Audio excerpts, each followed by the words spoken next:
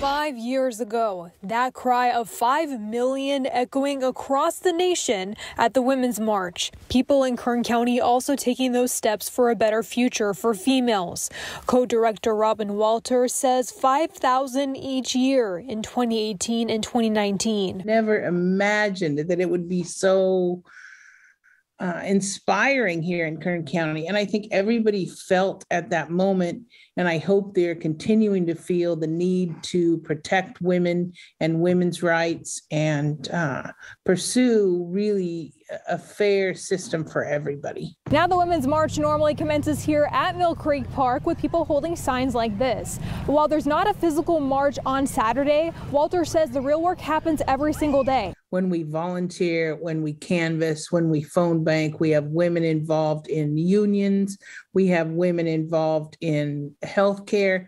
We have women involved in the distribution of vaccines and masks. Walter's adding there's still work to be done.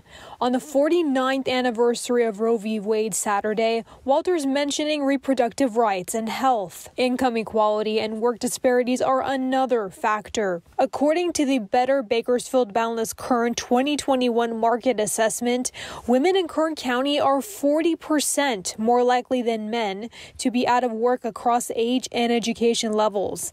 And among those working, men are more likely to have the better jobs. I think the pandemic has demonstrated the inequality that women face, because so often women are both caregivers and breadwinners. But Walter says there's hope. The nonpartisan march has inspired participants to step forward in our community in positions of power and influence to make positive change. In recent years, many women are declaring their intent to run for office. Most recently, Supervisor Leticia Perez running for state assembly, and she's not the only woman running.